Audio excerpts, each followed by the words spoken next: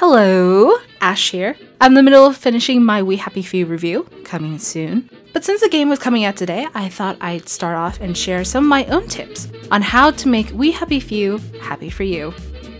If you don't care for survival mechanics, play on easy or custom.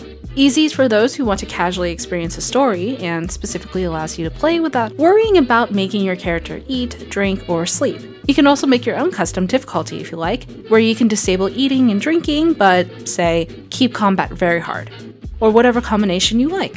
And as someone who's disabled food and drink and only got through Act 1 after 23 hours, I assure you there's enough content to get by. Use your storage. One problem you may experience in this game is hoarding. Even if you're not stocking up on food, there are so many weapons and gadgets to carry around, and so little inventory space. That's where storage comes in. Throughout the game, you'll discover livable hatches that let you eat, drink, and sleep in peace. Each hatch has a storage device. You can store whatever you like, and the contents are shared between each hatch in the entire city.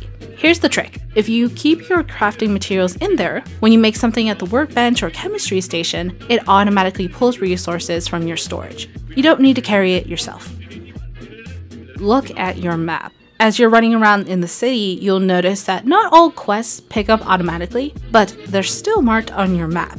Be sure to keep a lookout for them. Some of them are simple fetch quests, while others are fantastic side plots that have great rewards, are hilarious to play, or both. The game's strong point is its dark humor, so expect things to get a little more uncomfortable. Live my love, babies! Are you ready to follow instructions? Okay.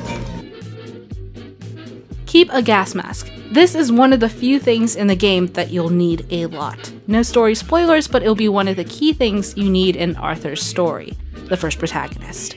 It's essential since toxic fumes are everywhere, and sometimes you need it when you're on the run, or you're in an area you technically shouldn't be in, or you're stuck in a room that is deliberately gassing you with psychedelic drugs.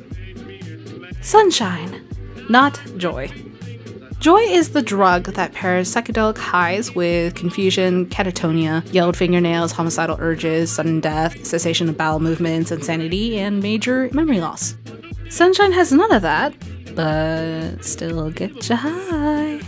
The effect doesn't last long, but long enough to pass you through security checkpoints, make NPCs less suspicious, and hide you from creepy daughters who will quite literally stab you with joy. Downer! And that's long and short of it. If you have any questions, let me know in the comments below. I'll be back soon with my review, but in the meantime, take care, and I'll see you soon.